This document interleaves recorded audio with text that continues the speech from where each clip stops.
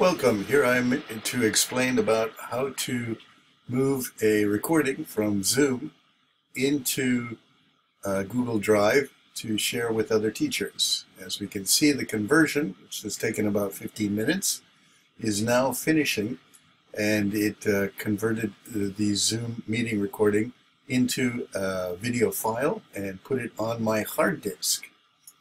And the hard disk here shows that it's now into the folder in my hard drive. It's put with the title and the date and the time very nicely in my Zoom folder. Zoom creates a folder for you and makes, these are all of my meetings that I've done so far, and puts the most recent one at the beginning. So what I do here is I take this, I probably change the name, is a good idea, and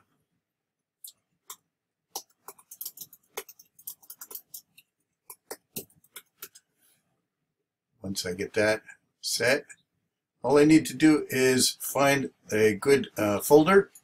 I've created a folder here in Google Drive.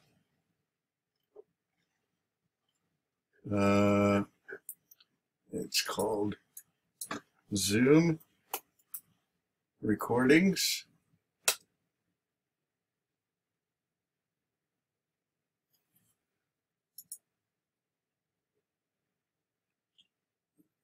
Oh, sorry, I have the wrong drive.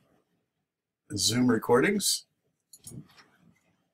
So all I do is to take the file and just place it into Zoom Recordings. And now it's uploading. And will take about 2 minutes to upload. And once it appears there,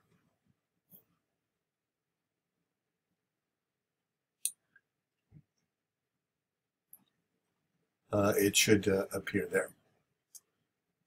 And that's all there is to it. Then once you get there, I'm going to pause it until it's finished uploading, and I'll show you how to get the link to share. Okay, the file again appears once it's uploaded. All you have to do is click on the file name and right click, and you can click on share and then get shareable link.